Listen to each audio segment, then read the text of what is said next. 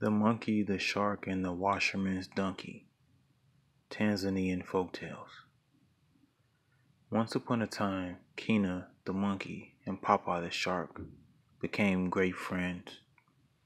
And the monkey lived in an immense miyuku tree, which grew by the margin of the sea, half its branches being over the water and half over the land.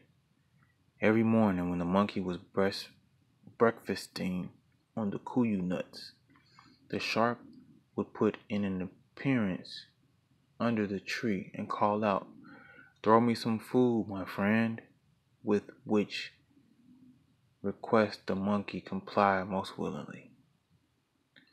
This continued for many months until one day Papa said, "Kina, you have done me many kindnesses. I would like you to go with me to my home so that I may repay you." "How can I go?" said the monkey. We land beasts cannot go about in the water." "Don't trouble yourself about that," replied the shark. "I will carry you. Not a drop of water shall get on you." "Oh, all right," said Mr. Kina. "Let's go." When they had gone about halfway, the shark stopped and said, "You are my friend. I will tell you the truth." "Why, what is there to tell?" asked the monkey with surprise.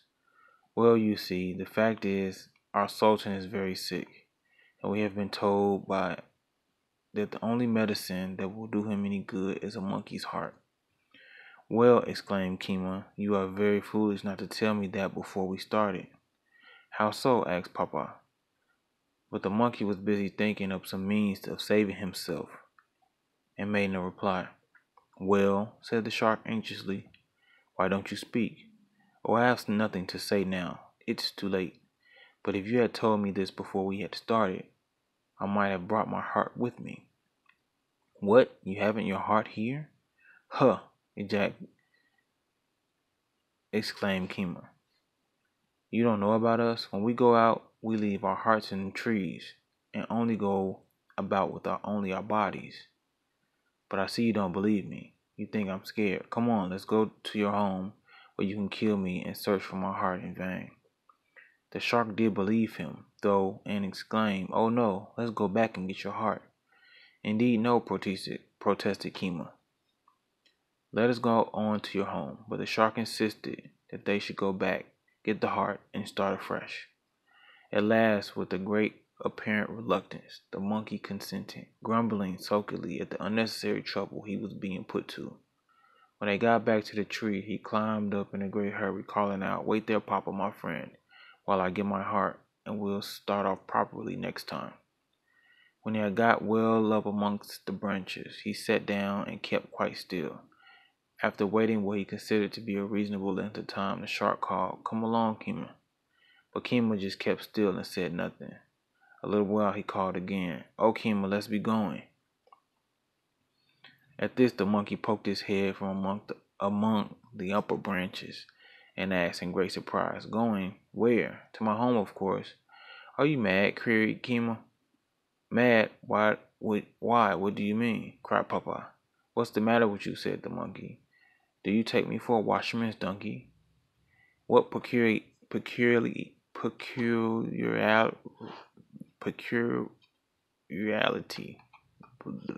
that's a tongue twister, is there about a washerman's donkey? It is a creature that has neither heart nor ears." The shark, his curiosity overcoming his haste, thereupon begged to be told the story of the washerman's donkey, which the monkey related as follows. A washerman owned a donkey of which he was very fond.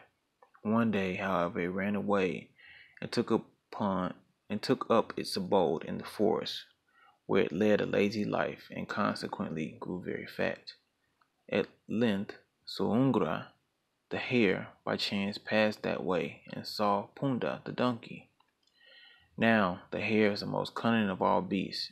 If you look at his mouth, you will see that he is always talking to himself about everything.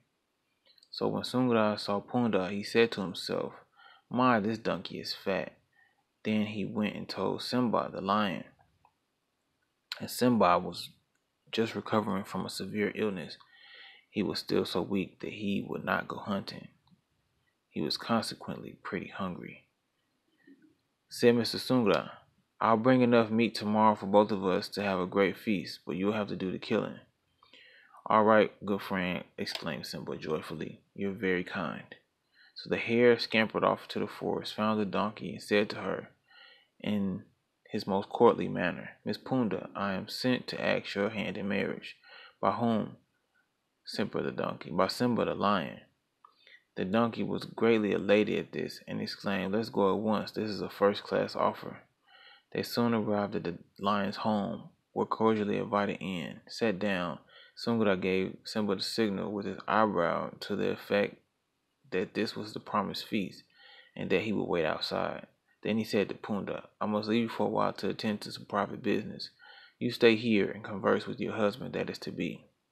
As soon as Sungura got outside, the lion sprang at Punda, and they had a great fight. Simba was kicked very hard, and he struck with his claws as well as his weak health would permit him. At last the donkey threw the lion down and ran away to a home in the forest. Shortly after, the hare came back and called, Hiya, Simba, have you got it? I have not got it, growled the lion. She kicked me and ran away, but I warned you that I made her feel pretty sore, though I'm not strong. Oh well, remarked Sungura, don't put yourself out of the way about it.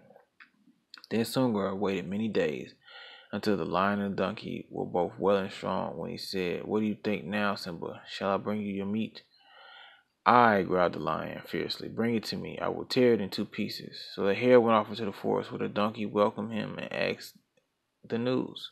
You are invited again to call and see your lover, said Sungura. Oh dear, cried Punda.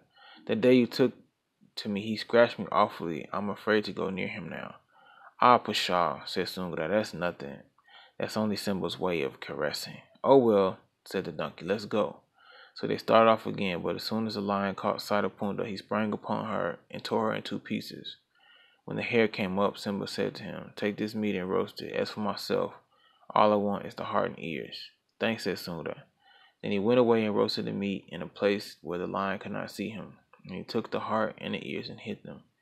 Then he ate all the meat he needed and put the rest away. Presently the lion came to him and said, Bring me the heart and ears. Where are they? Said the hare. What does this mean? Growled Simba. Why didn't you know this was a washerman's donkey? Well, what has that got to do with there being no heart or ears? For goodness sake, said Simba, aren't you old enough to know if this beast possessed a heart and ears, it wouldn't have come back the second time? Of course, the lion had to admit that Sungura the hare was what Sungura the hare said was true. And now said Kima to the shark, You want to make a washerman's donkey of me? Get out of there and go home by yourself. You are not going to get me again, and our friendship is ended. Goodbye, Papa.